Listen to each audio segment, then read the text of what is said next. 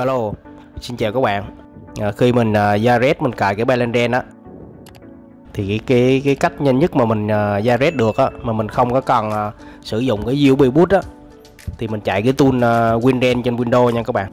Cái tool WinRa1n nè.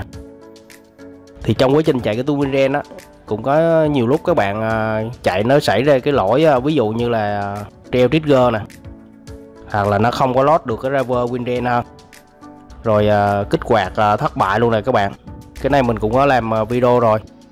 Rồi cũng có nhiều trường hợp là nó bị kêu là báo là kết nối lại cái máy á, trong vòng 20 giây gì nè. Hôm nay mình hướng dẫn các bạn fix ha. Ví dụ như cái con này là MOMO, thì giờ mình đưa về chế độ debug theo cái tool WinRa1n á, nó hướng dẫn á. Các bạn nhớ là vô chế độ debug chính xác nha. Rồi khi vô chế độ debug thành công á, thì cái tool WinRa1n á nó sẽ chạy ha.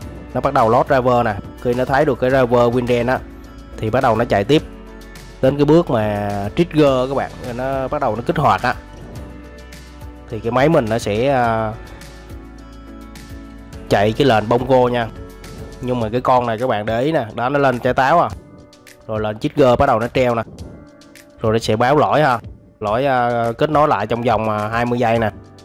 Thì khi đó mình rút cái máy ra, mình ghim vô lại nha, rồi bắt đầu là nó sẽ chạy tiếp cái lệnh nha các bạn. Rồi lúc đó trên cái tool WinRa1n á, thì nó báo khai thác cái lỗi gì đó thành công thôi. Đó các bạn thấy không? Khi nó báo thành công rồi á, thì mình đợi cái máy nó boot lên, rồi mình tiến hành mình bypass hay là mình cài xì leo gì đó nha các bạn. Rồi xin chào, cảm ơn các bạn.